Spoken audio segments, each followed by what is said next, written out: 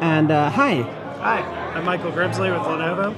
I've got our Lenovo Tab Extreme here. And with this tablet, we call it the Extreme because we brought in a lot of extreme features comparatively to our other tablets in this segment here. So first and foremost, some of the major differences from our previous tablets, you'll notice the design overall. So as it sits in this keyboard dock, it practically floats above, but it can easily detach. And when you detach this keyboard, you can see the pogo pins that connect to the keyboard itself, so you don't have to worry about Bluetooth connectivity. It's a physical connection. But you also have a secondary kickstand in the back. And we've done that for a couple of reasons. For one, of course, if you don't want to carry the keyboard, you don't have to. If you just want to consume some media, watch a movie, you can do that. But on the side, you've got two Type-C ports. And those, one supports display in, and one supports display out as well. So what that means, you can use this as a secondary monitor for your PC as well. So you can connect anything but...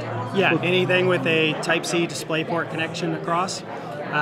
So why I like that is if you're maybe traveling a lot, use this on the plane for entertainment, play a game, watch a movie, but when you're in your hotel room or maybe a coffee shop and you need to get some extra work done, most of us are used to having two screens for their desktop PC. Could you record a display source inside an Android app? That'd be fun. I don't think so, right? Probably not, but I'll have to look into that later. So again, you got those two Type-C ports. Use this as a external monitor. So it's running the MediaTek Dimensity 9000. It's really powerful, the most powerful MediaTek. So, exactly. It's one of the most powerful MediaTek processors. Again, it lends itself to that Tab Extreme name because of that. So we've got great performing machine overall here.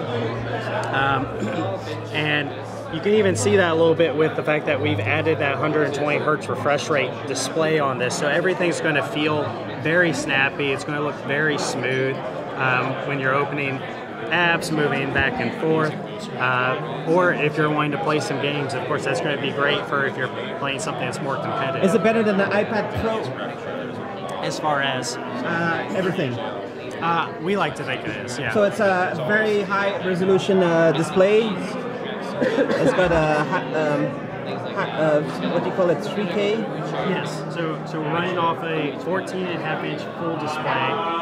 It's a 3000 by 1876 display, so we're at 3K here. And again, that 120 Hertz refresh rate. You still have Dolby Vision, you've got HDR10 Plus, you know, all the great things you want out of a display for both entertainment or productivity. Great speakers? We've got several speakers in here, so we've jam-packed. We've got 8 speakers total, so 4 tweets, 4 woofers, and you've got those on the sides here, so you can see 2 sets on that side, and of course 2 sets on the other side, so you get that stereo sound if you're using it. And they're great engineering for the audio? Yes, yes. So we got JBL tuned speakers with that as well. So of course, not only will it be very loud, but it'll sound nice and clear as well. And it's okay, it goes to the sides, it still feels... Yes, you'll still get a little bit of a stereo image, especially with how big this tablet is. So you'll actually will get some sound on the left and the right. So it's really like a home theater tablet, laptop kind of form factor. Yeah, full entertainment package on this. How good is the keyboard? So it's a pretty great keyboard. I know it's hard to see on this, but this is going to be comparable to a lot of other standard laptops. As good as the ThinkPad? I'm not going to say it's as good as ThinkPad, because we all know if you love a ThinkPad keyboard, it's hard to replicate that. But this is going to be a really great keyboard regardless. And the mouse? You still have a full touchpad down here as well, so if you're wanting to use that for that productivity mode and actually scroll through documents, you've got scroll, you've got multi-touch. And the hinge is adjustable in all kinds of ways? Yeah, so we have a couple tilt adjustability there, and you can see it really snaps down magnetically to the bottom. And a couple things with that, so from there you can probably see that we do have a pin on the back. It magnetically charges there.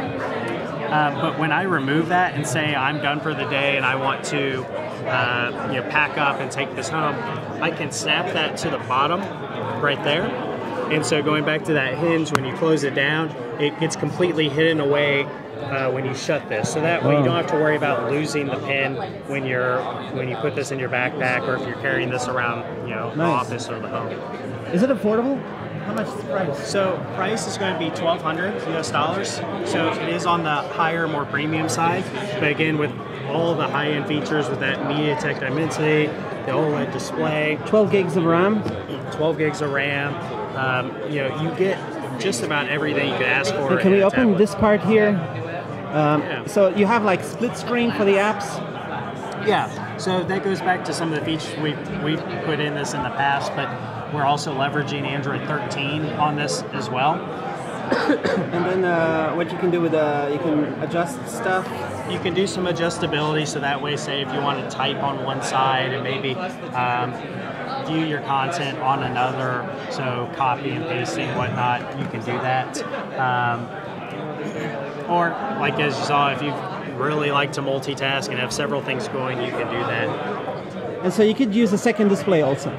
Yes, so hook this up using the Type-C port, easily connect this to your Windows PC or anything that supports display over Type-C, and you get this beautiful 14.5-inch display as an external monitor, which is better than what some people's laptops use nowadays, both in quality and in size. And if you want to have a full Windows apps, you can just remote desktop to some apps that do these kind of things in the cloud potentially and stuff like that. So we do have our Lenovo Freestyle software as well that allows you to use this as an external display wirelessly, whether you're in a hotel room or at home.